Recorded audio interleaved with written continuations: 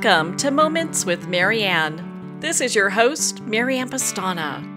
And we're here today with two very special guests, Jean-Louis Rodrigue and Scott Weintraub. And they're here today to share with us their new book, Back to the Body, Infusing Physical Life into Characters in Theater and Film.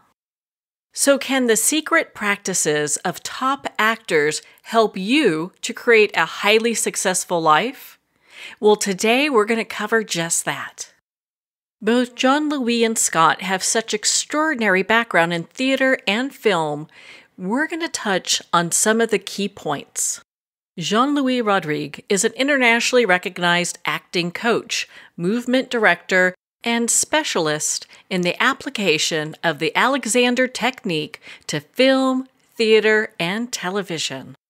In film, he's coached actors and collaborated with directors in Passion Fish, Vice, J. Edgar, Life of Pi, Tanya, and many more. For the past 34 years, he's taught at the UCLA School of Theater, Film, and Television and the UCLA Herb Alpert School of Music. Scott Weintraub is an actor, director, and educator, and his TV credits include Deadwood and Curb Your Enthusiasm. For the past 37 years, Scott has taught and directed theater at Crossroads School for Arts and Sciences in Santa Monica. So welcome to the show, Jean-Louis Rodrigue and Scott Weintraub.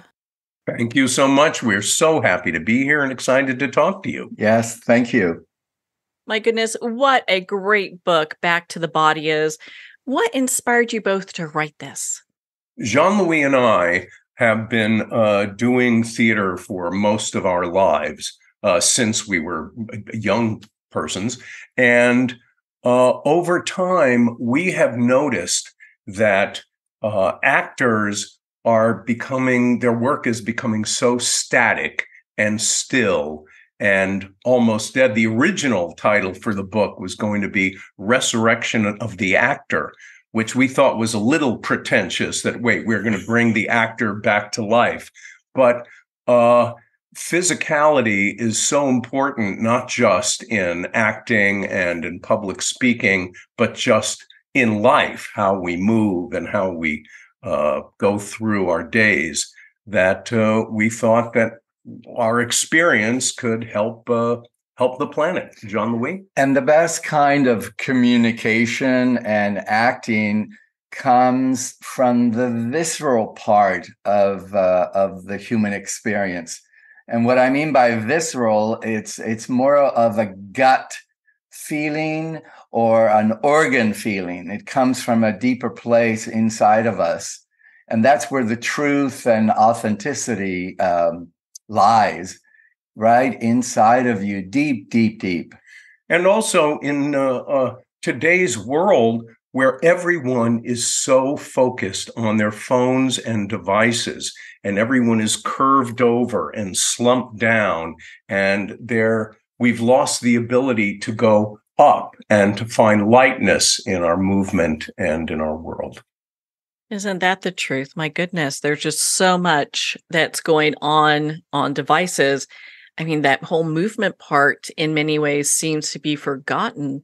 Why is it so important that we really start working the body and moving and really, I mean, I know we've been talking about actors, but this is for everybody, right? Absolutely. It is for everybody that communicates.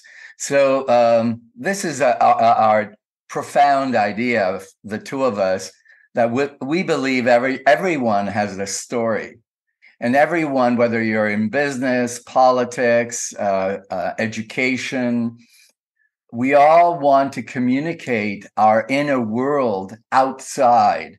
And the effectiveness of that happens through the body. The body is really the best communicator. 70% of communication happens in the body. 20% is in the voice. And content, it's only between 7 and 10%. It's amazing.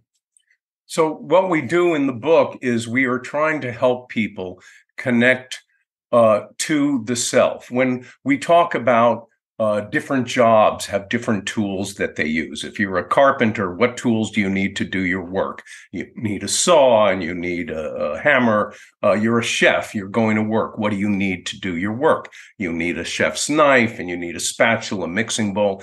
As an actor, all the tools you need are yourself, and the self is made up of your voice, your body, your mind, and your heart, your soul, your spirit, whatever it is that makes you who you are. And as humans, you use these tools together or sometimes separately, and you can communicate ideas and feelings and stories. Also, as far as people not using their bodies anymore, I was when I was teaching at Crossroads School in Santa Monica, and I taught theater to second graders through 12th graders and directed them. And this is a true story. And this happened, I want to say, 7 years ago. It's gotten even worse, where a couple of kids were saying, hey, I'll come over to your house. Oh, what do you want to play? You want to play baseball or tennis? Oh, let's play tennis. And they took out their phones and they started to play tennis on their phones. So just for young people, just walking around with the backpacks they have while they're looking at their phones, we are creating a generation of people who are just so down and heavy. And I don't mean heavy as far as weight. I mean just moving and pounding. It's so dangerous for your joints and for your back, how people are moving nowadays. And also, if you think about communication between people, it's really happening in an energetic way. So the body is very similar to a musical instrument. So in order to play beautiful music, you have to tune your instrument. You have to be familiar with the instrument. You have to use it every day. And you have to practice. Practice communication is not encouraged in our culture. So what's happening to our new generation is that they are out of practice in how to communicate with each other, to the world, and to themselves. This is the interesting thing. After a while, you don't know how to talk to yourself. And then take those inner ideas in the outer world. It's a fascinating problem to have, and for us, it has been really an illuminating thing. And perhaps that's what got us to write this thing, which took us years to do. Apparently, writing a book is a time-consuming activity. Well, Jean-Louis and I both were teaching and directing, and Jean-Louis goes around the world and does conferences and festivals and master classes. So it was carving out 2 or 3 hours a week to do this. Mm-hmm. And the book kept getting longer. When we first, we thought we were finished, and it was about 135 pages, and it ended up being 278.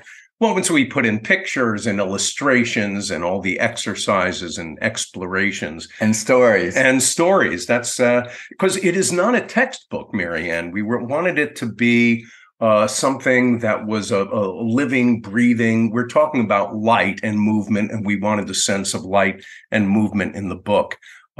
When actors are in a play, they carry their script in their pocket all the day. It's with them always to write notes in and diagrams and ideas. And we wanted the book to have that feel. And I think we succeeded. Yeah. And also we wanted to give the actors a way of working.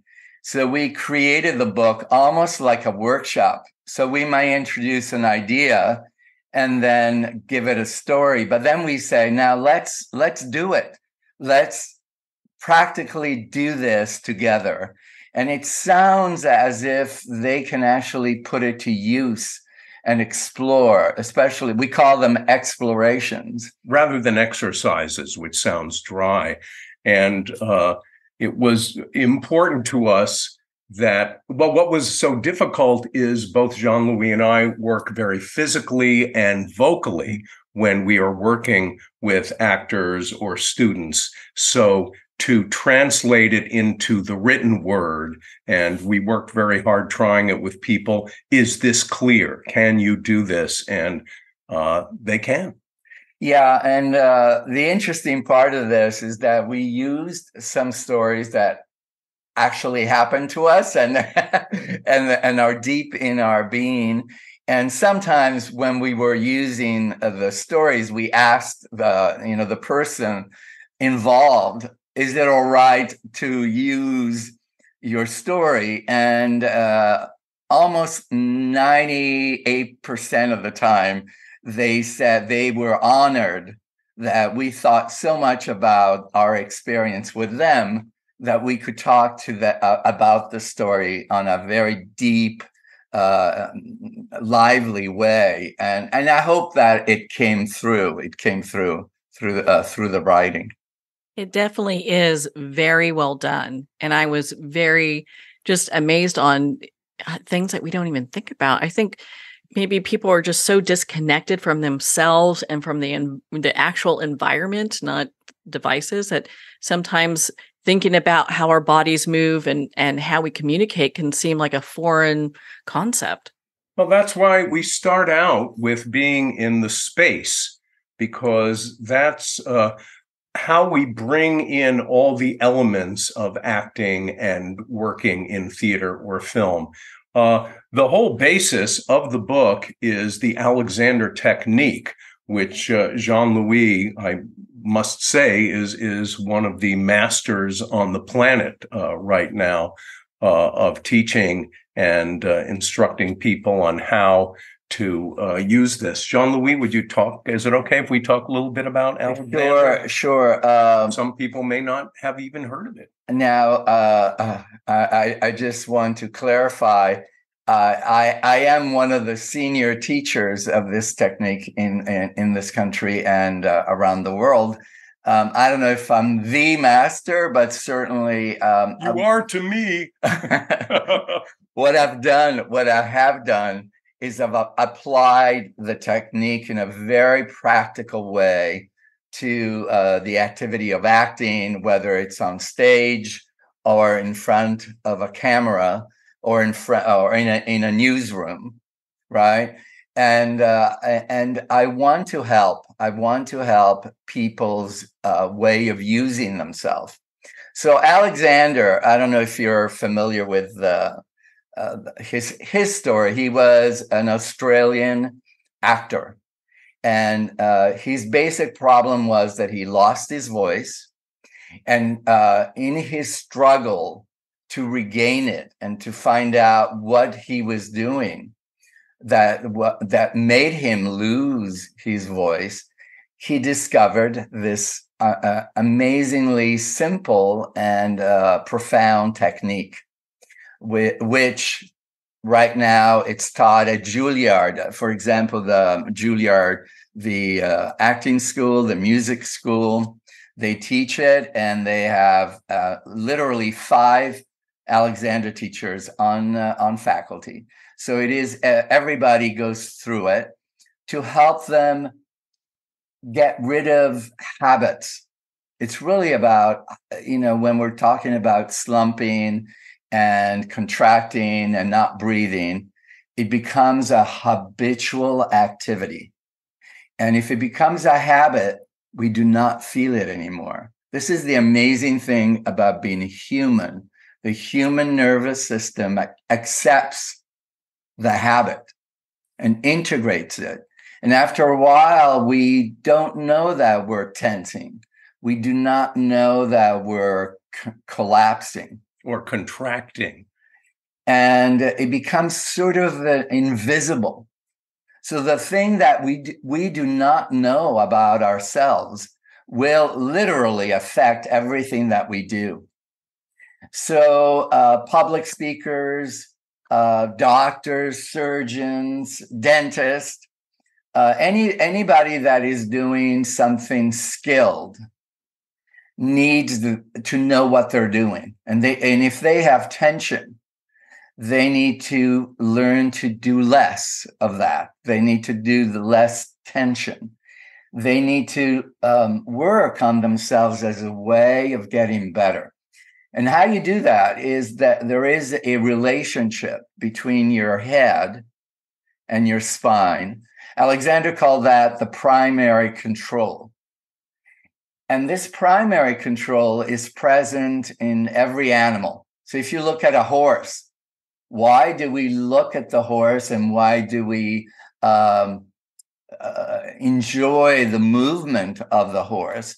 It's because the horse has a very connected relationship between the head and the spine. And that's where the elegance is. That's where the speed of the horse. And that's where also the coordination of the horse happens. And that happens also if you look at athletes, like world-class athletes.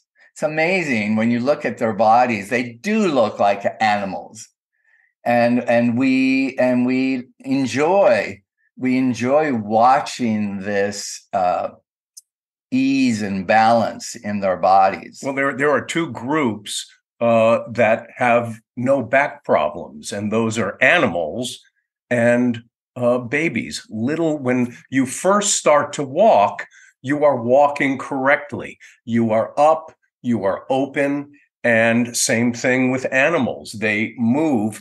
Alexander connects you with your body, so you have the most efficiency and ease and power in everything you do. And it's those things that we don't even think about, how we get in and out of our car, how we, pick something up, how we just walk into a room. And so the first step is identifying, and we take you through this in the book, identifying what are the things you do. Don't try to fix them immediately. Oh, I'm doing this, and then you overcompensate. So it is teaching an awareness of the body so you move the most efficiently. And especially in the world we live in, and Marianne, I'm sure you've noticed, I was going to say in the last 5 years, in the last 2 years, the craziness and the tension and the pace and the pressure that we all deal with now in our everyday life on this planet can be fixed in a moment for each person. When you catch yourself, oh my God, I'm so tense, oh, I'm rushing, oh, I'm this. This is something called inhibition. And this is for anyone, anywhere. All you have to do is you stop and you breathe and you say these words out loud. I have time. Just try it, Marianne, right now. Just be in your body. Just stop and just let your breath out. Take a breath in and say, I have time. How empowering is that? You can feel the weight just being lifted from you, because I think a lot of people, we're kind of operating in these scrunched up little balls of tension. And we're always rushing to get to the next thing. I don't know your age, but as Jean-Louis and I are children of the 60s, and the, be here now is sort of a relative of I have time. We're always thinking about the next thing, and we miss out on our lives by rushing and trying to think what's next. Be in this moment, in your body, present with the people. So once we start out explaining the precepts of the Alexander technique and how to get in your body, the next thing is being in the space. How do we move in the space? The space that we're in influences how we move. And then from there, we bring in what are the things in the space? What are the objects in the space? And then the next section of the book is bringing in people. And then you talk about relationship. And from there, as far as acting goes, it's entering the world of the story, understanding the material, the time you are in, and then props, costumes. We have a section on, we have a section on virtual reality and how to do that in theater and film. But it is a comprehensive way of living your story, telling your story, and living in the present in your life. And Marianne, one thing that we do also is work with public speakers. And public speakers could be, for example, a newscaster. It could be someone working at the UN. Could be an executive of a company. Exactly. It could be a religious leader. There's so many leaders, even a podcast host, right? So we all have a story to tell about our lives, and we have a script, where that we are following, and this work is so essential, especially right now. I think Alexander lived. His technique is way far in advance. Because all of this was developed at the turn of the century. I mean, that's how old it is. But yet, so very few people know about it, and especially to use it in life, to use it in as a practical tool. One of the other things, and forgive me because we're not letting you ask questions. We're just talking. That's okay. I like to hear this. we do a lot of work. We were talking about animals. We do a lot of work with animal studies. Becoming an animal, being an animal connects you to who you are, who we are. And I was doing animal work with my third graders. Jean-Louis has been doing it for years as well.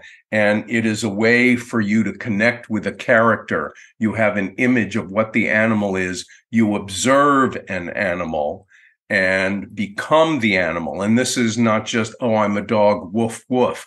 How does the animal move? How do they sleep? What do they do when they're frightened? And then you will transform the animal into a person, like a human animal. And you might start with, what percentage might you start with? Like 70%? Well, no, you will start actually with 100% animal, right. And then gradually you shift the percentage. The most interesting is when you have 50% animal and 50% human. That's where our nervous system gets quite stimulated and sometimes even confused. And in that confusion, am I an animal? Am I a human? And what you begin to understand that really humans are animals, and what we do to ourselves in terms of interference, it's insane. But then ultimately, when over the years, I've been working with Margot Robbie, the actress, Barbie. We're talking about Barbie here now. When you're looking at Barbie, and she said, what kind of animal is Barbie? I told her she really wasn't an animal; she was a doll. So we had to approach her differently. But for example, when she did Queen Elizabeth, in that movie. And I said to her, she was elegant, she was a queen, but she was also a fighter. And swans are birds that are deeply, deeply territorial, and they will fight really hard for their territory. And it was really fascinating to see how she integrated this in this historical character. And it really did help a lot. Well, on that note, we're going to pause here for a quick break. We've been speaking with Jean-Louis Rodrigue and Scott Weintraub in regards to their new book, Back to the Body. We'll be right back after these messages from our sponsors.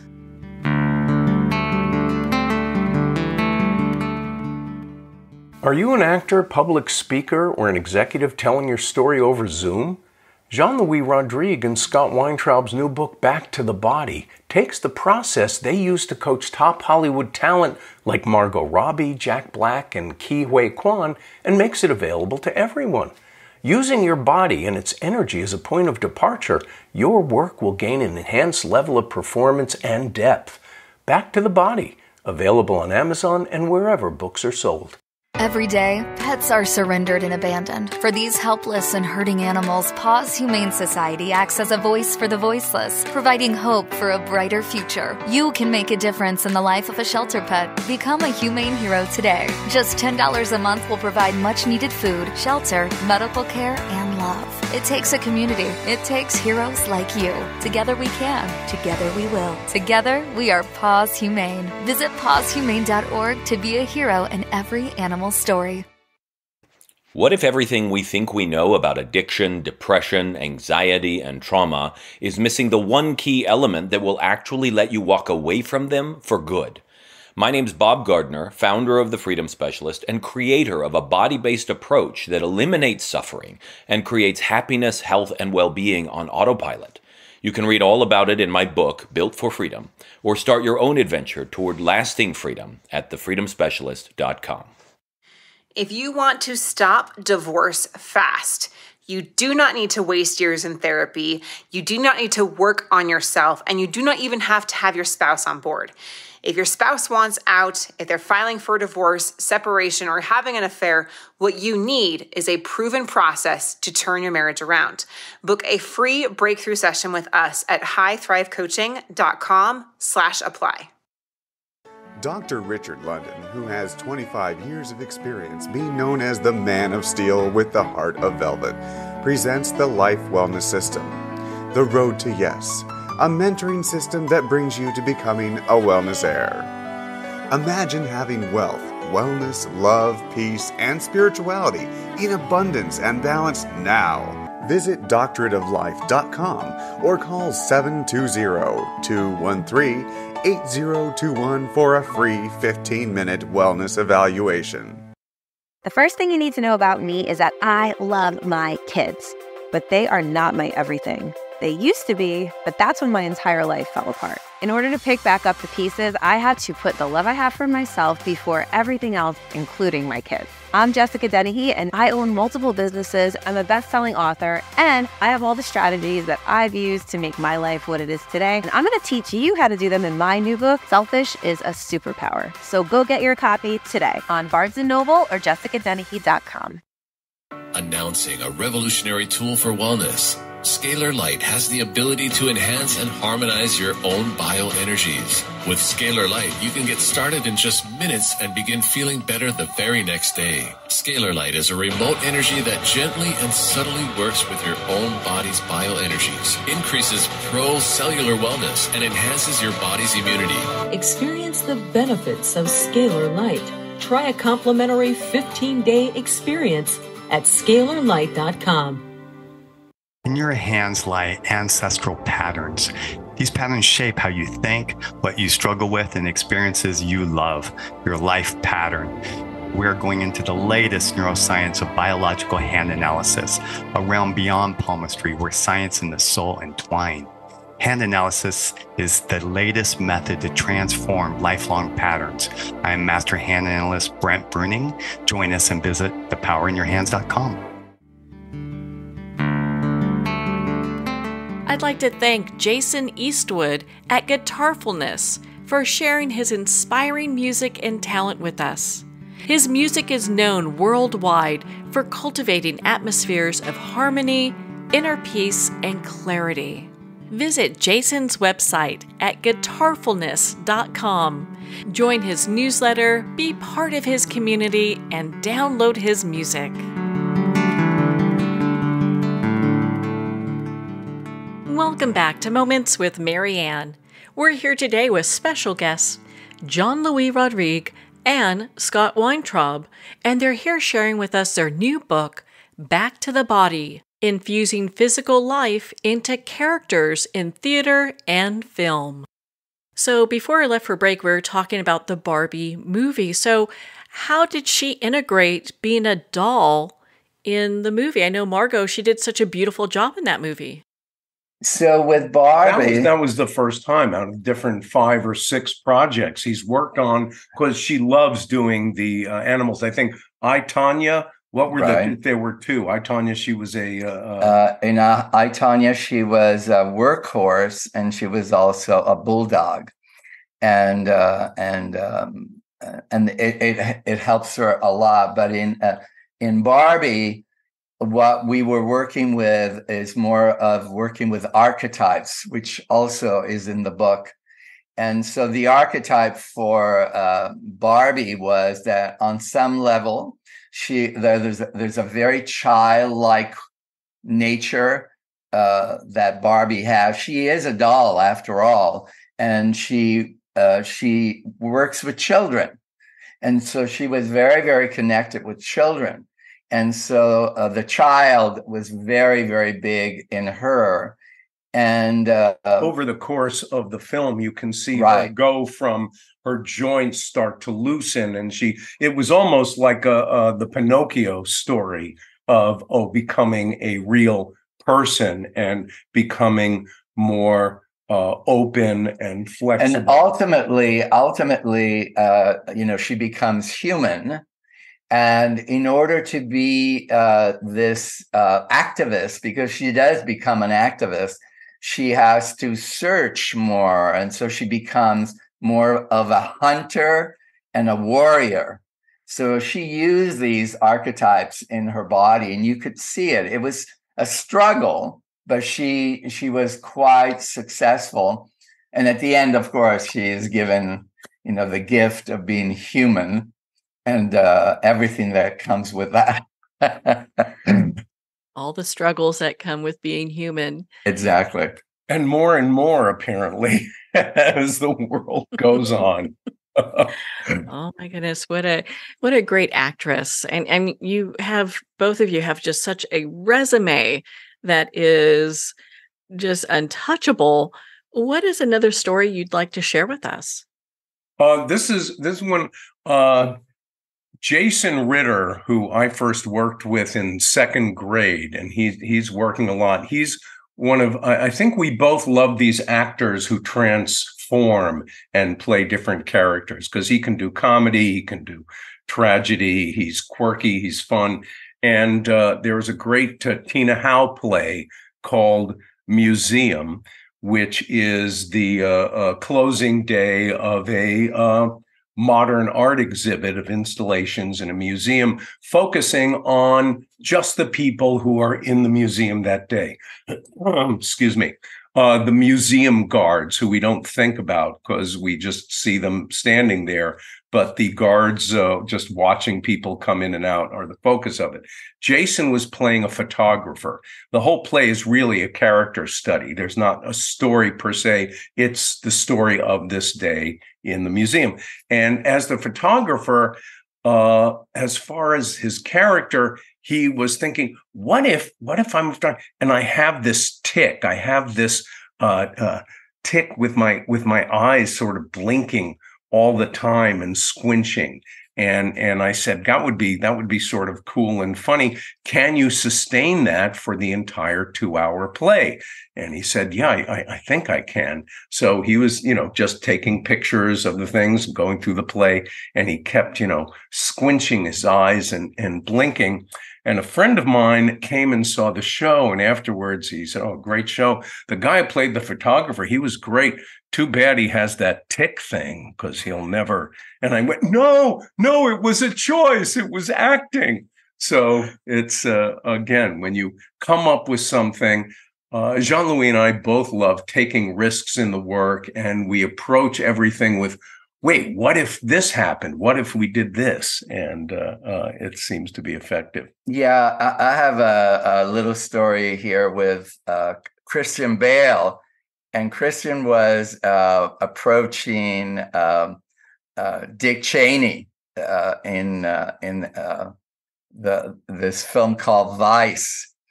And Dick Cheney is it's a difficult role And I never thought that that I would be involved with all these political figures, but I love his work. He's very disciplined.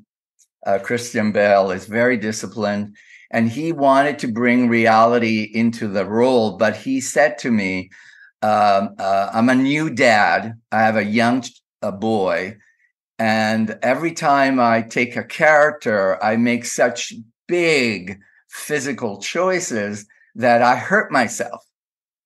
And he said, working with you, it's really about preventing that to happen. I don't want to have an injury after playing Dick Cheney, so I cannot play with my boy, which was a great process for me and a great intention. So we used an animal for, he was a bullfrog. He used a bullfrog for Dick Cheney because Dick Cheney looks, if you look at him, he looks at the world from peripherally, from the side. Right. So even the script was originally it was called Backseat, because Dick Cheney always worked in government from behind. He was a very strong manipulator, but you didn't see him in front. So we wanted to have this physical way of looking at the world and slightly from underneath. So he really used the bullfrog beautifully. I thought it was brilliant. And the other thing that he enjoyed the Alexander technique a lot, because Dick Cheney is quite physically collapsed somewhat. And also that Christian had to gain all this actual weight. I think he gained about 50 pounds in reality. And it was ridiculous. That's a lot. It's a lot of weight. And it was a lot of weight on his joints. And, they were working with a cardiologist because the doctor was quite worried about all this extra weight.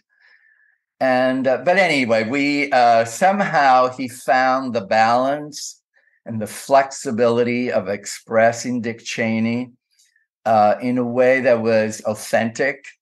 And you really do not see Christian Bale at all. I mean, when you look at him, he is Dick Cheney. He's totally transformed. And he was brilliant. It was a brilliant work. I so enjoyed working with him. It was a great experience. And as far as taking risks, it's exciting doing theater because there is this fear.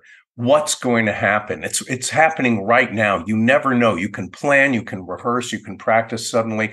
And the first time I worked with Jack Black, he was 17 years old, and we were doing Caucasian Chalk Circle by Bertolt Brecht. Not many high schools do that, but hey, why not? Let's try something. And he was as Dak the judge. He was brilliant. And the night before we opened, he called me and he said, I'm really sorry. I can't do it. I can't be in the play. I can't do the play. This is the night before opening night. He said, I'm sorry, I just can't. I don't. And I said, okay, all right. You don't have to do the play. We won't do the play. Meet me tomorrow at the diner. Let's talk about this. So we met at lunch and he said, I love doing theater, but this is real. This is scary. I said, look, it doesn't matter what happens. It doesn't matter. It's an experience. What's the worst thing that'll happen? It'll be horrible and we'll learn from it. And it doesn't matter. Also, I said, just what you've been doing in rehearsals is fine. If you just do that, it's going to play and everyone's going to love it. And he said, okay. And he did it. And he was brilliant. And we're still close. And to this day, whenever maybe someone approaches him about a project and he says, no, I don't want to do it. And he stops and he says, wait, am I saying no just because I'm scared, or is there really a reason not to do this? And he uses that now in his life, making decisions and saying, hey, what have I got to lose? It's let's just go and see what happens. We've talked about actors, and my goodness, you both have, again, this extraordinary resume with people that you've worked with and the work that you've done. So for people who maybe aren't actors, how did this relate to their lives? It's a fabulous question, and let me use, and I hope he will be okay about me using his story. It's not in the book actually, but one of my first students, probably back in the early '80s, and I think it was in San Francisco, was a mailman. And he was very quiet, and but he had a lot of pain in his back, and he explained that it was the repetitive action of lifting mail and then delivering the mail, and that was the problem, and how lonely that activity is. And that's true right now, especially right now, because there's so many delivery persons that do, and they have to be fast and efficient. But it's a hard work. And it's a repetitive task that they're doing over and over again. So he came to me saying to me, that his back hurt, his neck hurt. He seemed depressed to me also. He seemed lonely and depressed, and even his skin, he had very, very bad skin. Anyway, and quiet. He was very quiet in expressing his inner world, so to speak. So I decided that I would just work with the Alexander technique and teach him how to use his body in his activity of lifting the mail and delivering the mail. All these repetitive actions. And we did it for about 6 months. He came every week. And finally, probably about the 6th month, one day he came in smiling. And I looked at him and I said, what's going on? You seem different today. So he said, I'm actually feeling pretty good. And my back feels stronger, and I don't feel the pain that I usually feel. And that's making me very happy. And then I looked at him more clearly, and I realized that his skin had cleared up. Yeah, I know. It's crazy. His skin was better, and he looked like he had more emotion. And at that point, when I looked at him, there was a recognition between the two of us that he was being actually more expressive. A mailman. And that taught me to realize that a person that does sort of like a job that is so repetitive and that no one looks at, I mean, I always say hello to my mail woman that delivers mail, but it can affect anybody, whether you're working at a checkout machine, or whether you're the dentist. I was talking to my dentist and I was saying, how's your neck? And he said, oh, my neck is so stiff. So it affects everybody. And every single this work can help everyone just in being aware of their body. Yep. And so many times people will say, God, I have this thing in my arm. Well, it's not a thing in your arm. It's a thing connected to your shoulder, which is connected to your back and to the primary control. You're moving through your life with your head hanging down and pushing it way forward so that you're like a turtle head person. So it's just in how we move. And if you are open and up then you are energized, and it will make it so your voice comes out more easily and you can express yourself to the people around you. And that's why it is a book for actors, but it really is for anyone who communicates or lives and moves through the world. We can't stress that enough. And you don't have to be, oh, I'm not in a play, I'm not even saying a poem. You go through this book and there are concepts just about being human. We can all use help with that. My goodness, that's such a big deal. When it comes to like identifying what animal we should embody, how does that work? Oh, that's beautiful. Oh, what a great question.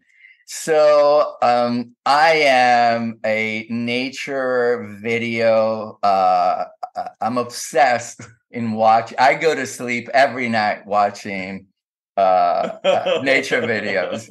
In fact, last night I think I was looking at these bird predators eating mice, and it was great. I loved it. And basically, number one, we study animals and we consider them. And I think right now there's a love for animals because, we know that they are deeply endangered because of the environment and climate change. And so I'm happy to know that people are more conscious.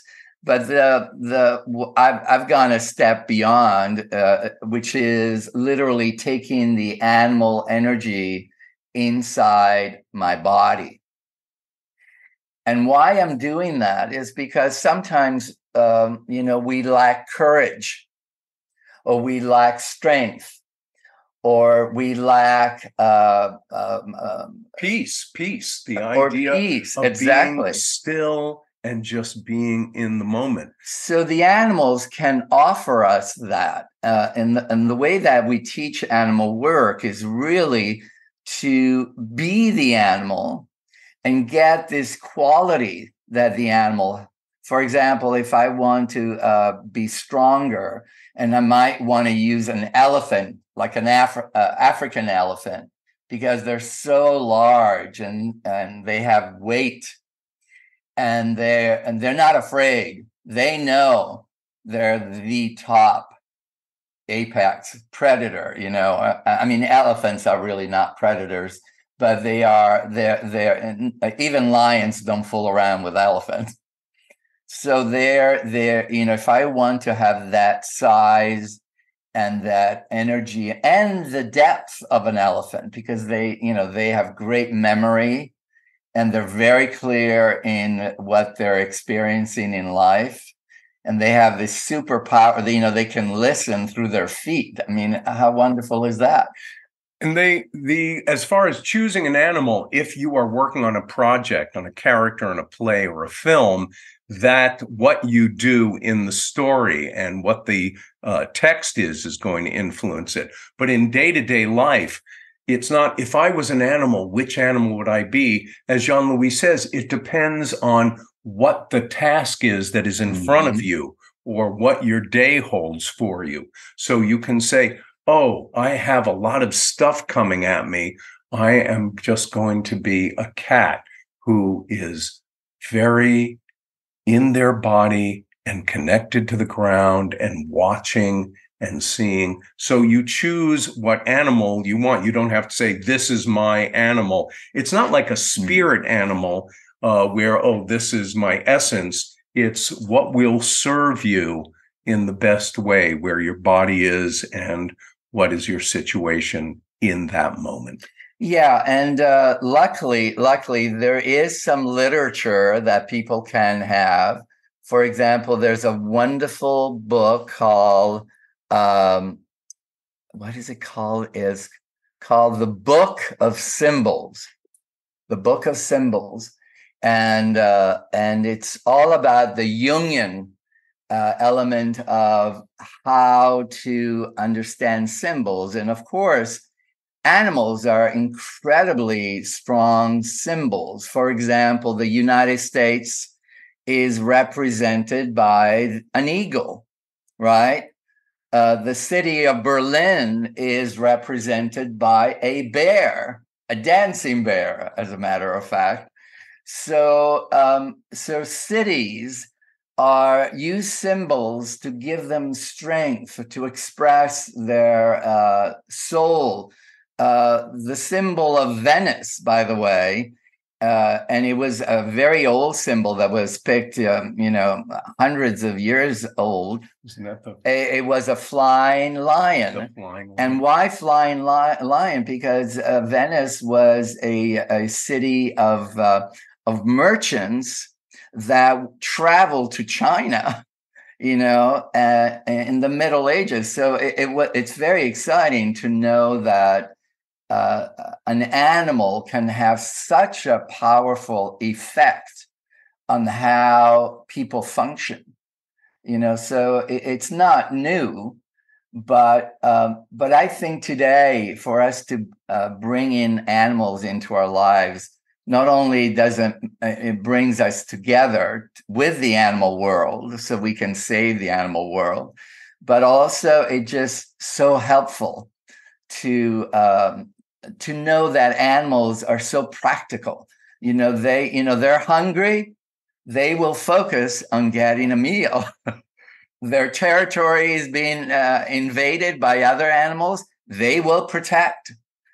And if the children, the cubs are in danger, they will be right there doing what they have to do. Which is why we can learn from the animals. They are the poster children for being in the moment. What is happening right now? How am I going to approach this? And throughout the book, besides animals, we use anything we can. Again, symbols, images, music, all these things, you use whatever you can. And we show in Back to the Body how we can do that and change our lives and the lives of the people around us. Oh my goodness, Jean-Louis and Scott, it has been such an honor to spend this time with you. Where can our listeners connect with you both and be part of your community and learn more about Back to the Body?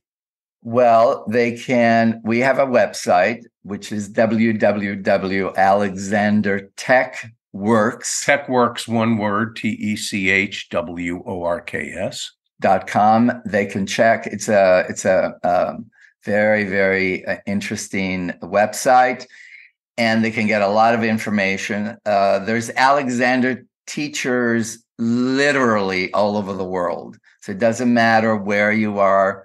You can look for an Alexander teacher, fortunately. But also they can buy the book. The book is such a good way to get informed and to get stimulated and see where it goes with it. And if you're somewhere where you're very isolated and alone, that's why we wrote the book, is that you can literally experience a difference in your life. And again, all the format of the book, besides the scope of it, as far as starting with Alexander, then the space, then people, etc., is we talk about a concept, why it's important, maybe there's a story. Then there's these explorations, which you can do with a group of people, or you can do it alone. And then there's reflections. How did you feel? What did you notice? So it's we are both very big with lifelong learning, and this will open many doors for people. And we cannot thank you enough for letting us share this with you. It was really just a delight. Thank you so much, Marianne. Yes, thank you, Marianne. Well, thank you both. It has been such an honor to spend this time with you and to talk about your new book, Back to the Body, Infusing Physical Life into Characters in Theater and Film. Back to the Body is available at Amazon, Barnes & Noble, and pretty much everywhere books are sold. And remember, support our indie bookstores. If you don't see it on the shelf, please ask for them to order it. Make sure to visit the website Alexander Techworks. They have workshops coming up that you don't want to miss. Well, we're at the end of our time today. I'd like to thank everyone for tuning in. You've been listening to Moments with Marianne, where we make every moment count.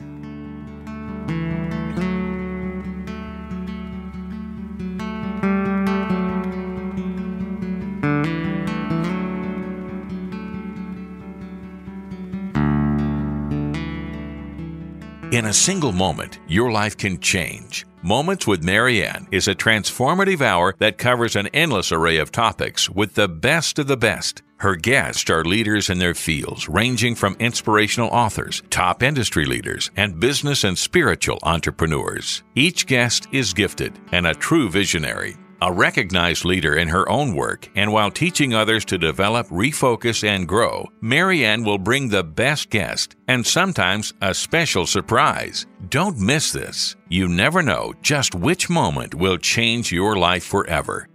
Make sure to tune in and visit momentswithmarianne.com for more information.